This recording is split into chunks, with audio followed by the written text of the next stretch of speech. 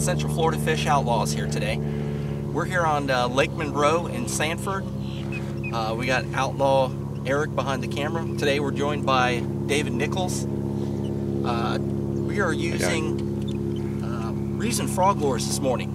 The topwater lures, try to get big bass.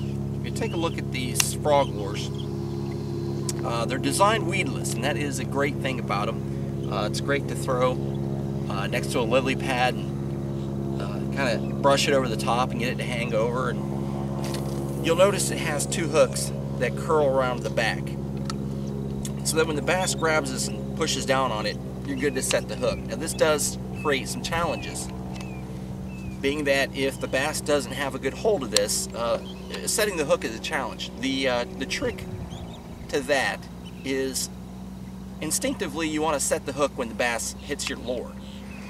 Frog lures, you got to try to wait about 1, 2, maybe even 3 seconds till he's got a good hold of it, and then set your hook. And there's a few different ways you can work it. I'm going to cast that out and I'm going to show you how I like to do it.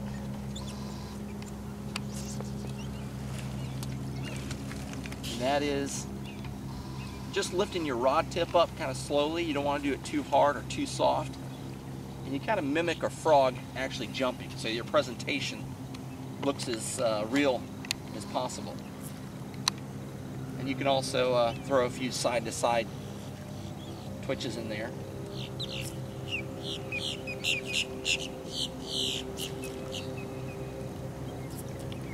And there's nothing like watching a bass explode on that thing and reeling them in. That's what we're doing this morning.